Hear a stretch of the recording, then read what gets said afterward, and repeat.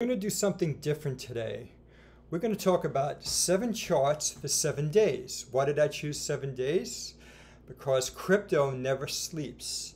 And why did I choose the title of this new series as 7-7?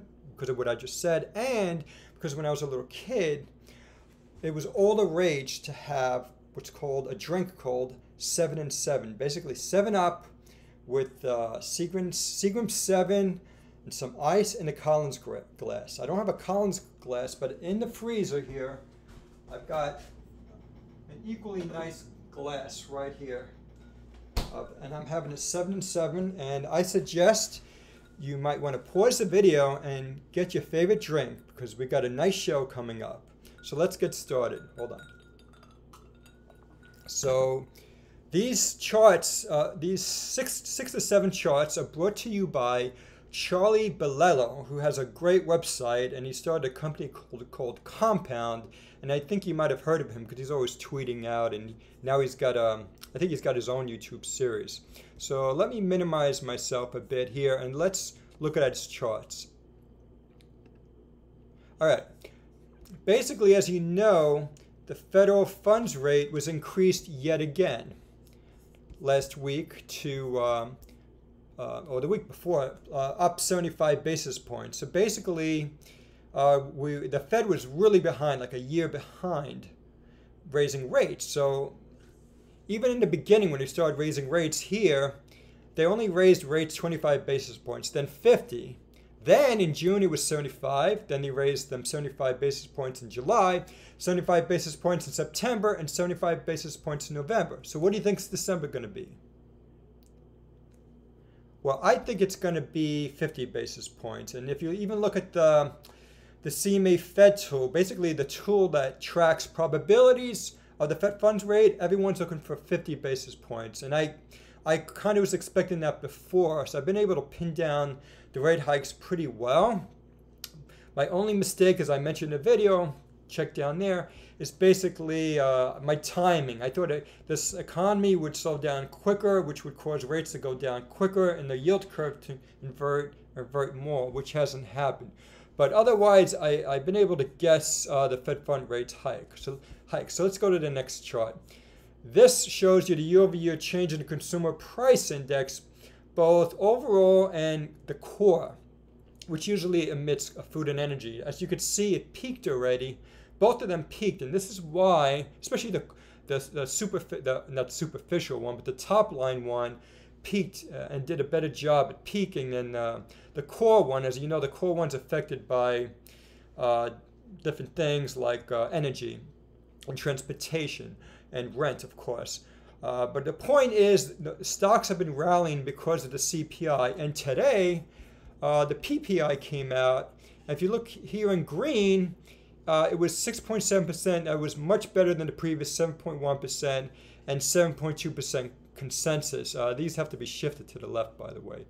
Somehow it got moved. But basically, you could see there's an obvious peak in the PPI here, and this is final demand less food and energy. So this is equivalent to what's called the CPI core rate. So this is a PPI core rate, and you can see it peaked here. I guess that was in March. And it's been going down rapidly, so that's a good sign. Now, Charlie Bilello wanted to focus on this, and he's right, rightly so.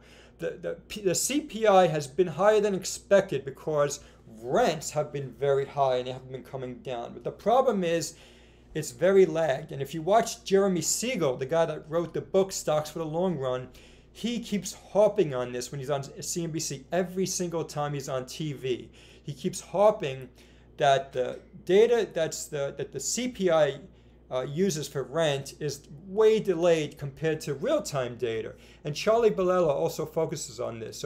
So the one I'm showing you now is the one that's reported by the report of the CPI. But if you look at other data for CPI, like this one here, as noted by Charlie Bilello, it's shown that the year-over-year peak was way back in November 21, and it's going down fast. Rents are going down fast. However, this will not be integrated into the CPI for months later. Next chart. Market expectations for the Fed funds rate is that the Fed funds rate is going to keep declining, and it's going to peak in May of 2023, May of next year, basically. And the key point here is the Fed's looking for a higher terminal rate, but it seems like the market is looking for rates to go down quicker than maybe the Fed. And the Fed's even said that he's going to keep rates higher for longer. So we have to see what's going to happen. I think the difference is the economy. The economy is very strong. No matter what way you look at it, it should be much weaker, and it should have been negatively affected by the higher Fed funds rate. That has not happened. Europe is weaker, China or Asia is weaker, Japan is weaker, but not the United States. And this is why the Fed's going to keep rates at a higher level, and that's why they keep talking about what's called the terminal rate. But if you look at TIPS, Treasury inflated protected securities, and the Fed funds rate expectations, and other probabilities and futures curves and forward rates, you're seeing that the market is expecting rates to peak pretty soon. And once rates peak, you may see a pivot. And lastly, this is the unemployment rate, and this is a problem. The unemployment rate is too low. The unemployment rate probably needs to double from where we are now to a much, much higher level in order for the Fed to get rid of inflation. Because the problem is, I mentioned this a few times, maybe 100 times, is that inflation is very sticky, and it's coming from wages, and it's coming from the service economy. So while the manufacturing economy is weak, the U.S. service economy, which is 2/3 of this economy, is very strong, and that's the problem. So what do we expect? What do I expect? A 50 basis point hike in December 13th and 14th. And remember, that's going to come out after the PCE data and the CPI data. There's going to be two more major inflation data points that are coming out, and then the Fed's going to make a decision. But I think it's pretty obvious that the Fed's going to be raising rates. So hold on. I expect volatility to continue. Times are going to be rough. And thank you all for listening, and enjoy your drinks, and have a nice week. Bye-bye.